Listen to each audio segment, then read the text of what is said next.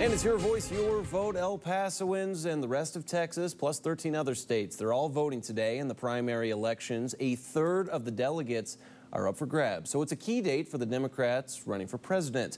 Joe Biden got a big boost yesterday with several former candidates announcing their endorsement of him. They were former El Paso Congressman Beto O'Rourke, who dropped out in the race in November, Pete Buttigieg and Amy Klobuchar, also who announced the ending of their campaigns over the past 2 days. And it's a team up that could help Biden against Bernie Sanders. Sanders has been leading the national polls in most states that are voting today, but Biden is a close second. We'll find out today if his new endorsements will help him against Sanders.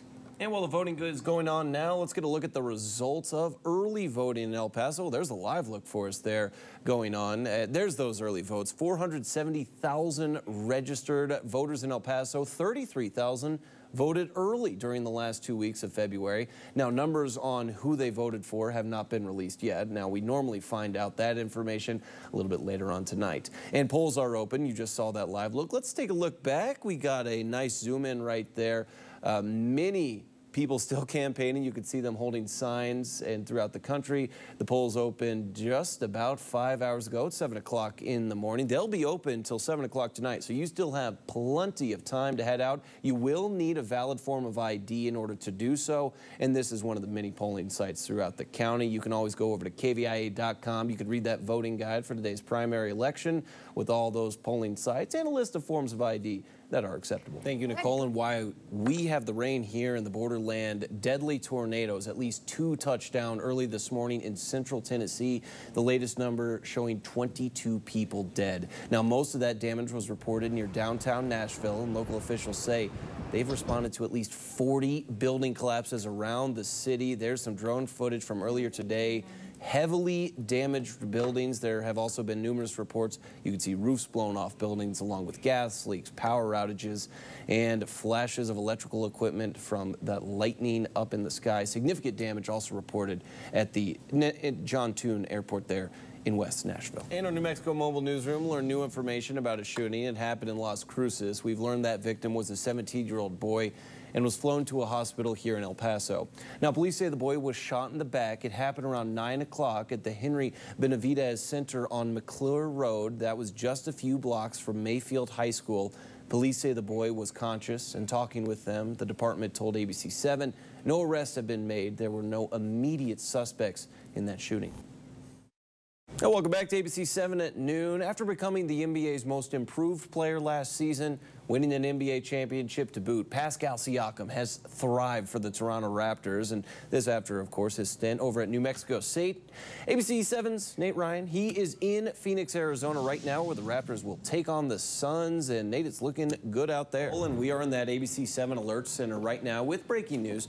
Police have now said the pedestrian who died overnight after being hit by a car in the Northeast is a man, and they have identified that driver, 23-year-old Mario Avalos Alamo. It happened around 10 o'clock on Dyer. That's near Grouse Road, and that's a few blocks north of Trans Mountain. And police say the victim was riding a skateboard in the northbound lanes of Dyer when he was hit by Alamo's car in the left lane. Now, the victim died at the scene. A passenger in that car, 20-year-old Randy Cano, was injured and taken to the hospital.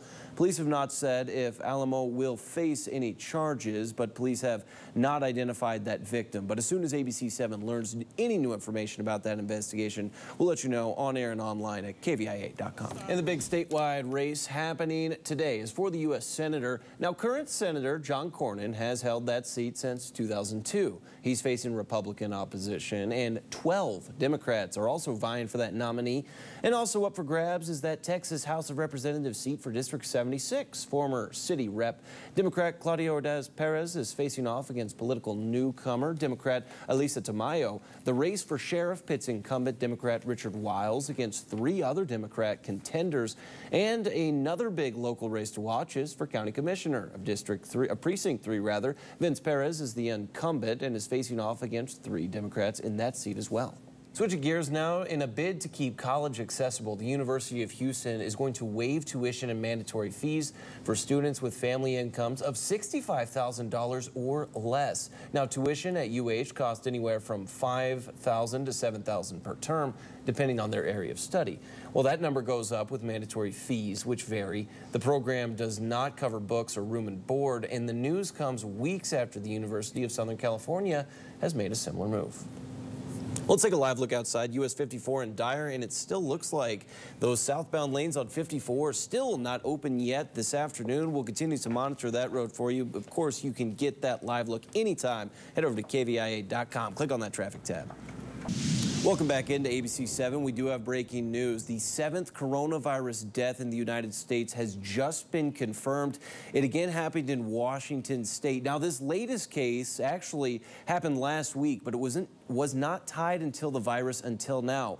All cases of deaths have occurred in Washington State, and all but 2 of those victims were residents of a nursing home in suburban Seattle. The number of cases in the United States overall climbed past 100, scattered across at least 14 states, with nearly 20 now in Washington State. We'll continue to monitor this situation. You can get the latest online at KVIA.com. Madeline? Off in the distance, I think that's a raindrop there, too, Nicole, on the camera. It's tough, maybe in that top right corner. Yeah, I think you're right. All right, let's take it off the radar, show you. I mean, it's definitely coming our way. Be careful, download the app. I'll be here for about an hour tracking these storms.